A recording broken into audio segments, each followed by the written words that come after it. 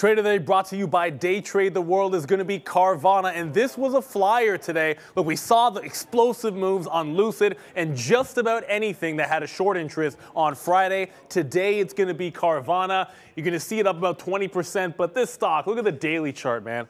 You've been absolutely crushed from 24 all the way down to like $3. You start forming a bit of a base, and this is where I'm focused on. You already had the move on Friday that got you to $8. You got $9, and then this level right in here just beneath $9. It's like an $8.75 to $9 area that was primed to break out. So if you're going to take a breakout trade, I always prefer dip buys, get yourself a better price. But if you're going to take a breakout trade, make sure it is at a key level, one where there is confirmation on the higher time frame. That's why I went to the daily chart. You're going to see it was a pretty clean break when it took out the high here.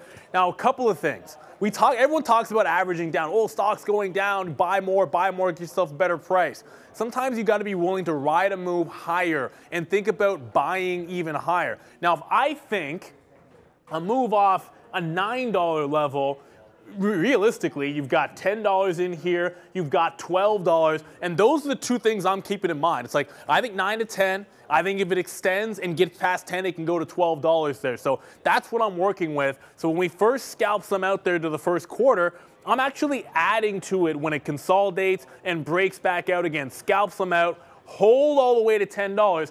That's the first leg. Looking for that 9 to 10 push, adding on the way up, everything looking absolutely fine. Now here's where the second part of the trade comes in. Now whether or not it works, if I think there's room from 10 into 12, I want to try and structure a second trade off of those levels. There's your consolidation break off the 10 level. I end up scalping some out, I'm reloading inside, and it fails 10. I'm not fighting it beneath that level, but this I'm willing to risk about 30, 40 pennies because I think we got 3 or 4x to the upside. So in this case, I'm willing to buy almost all the way up when it's holding those key price levels, adding, not averaging down, averaging up. Get more when it is looking good and try to hold for the bigger move on that higher time frame. That's why Carvana is your trade of the day, as always. Brought to you by Day Trade the World.